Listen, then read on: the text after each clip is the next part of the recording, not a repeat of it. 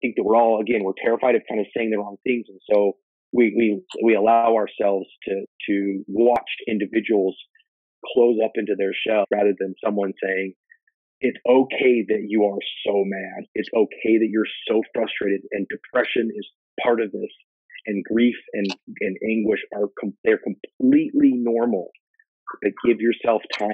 There are names for people who lose parents, and there are names for people who lose spouses, but there aren't names for people who lose children. And it's almost symbolic of there's no words to describe what it's like to go through this. And for someone who has not gone through this, I don't think that empathy is really the aim, because you can't put yourself in our shoes. I can't even put myself in the shoes of somebody else who's gone through this. But a sympathetic shoulder at every junction in our lives is the thing that kind of keeps those of us that are really down and out. It keeps us going.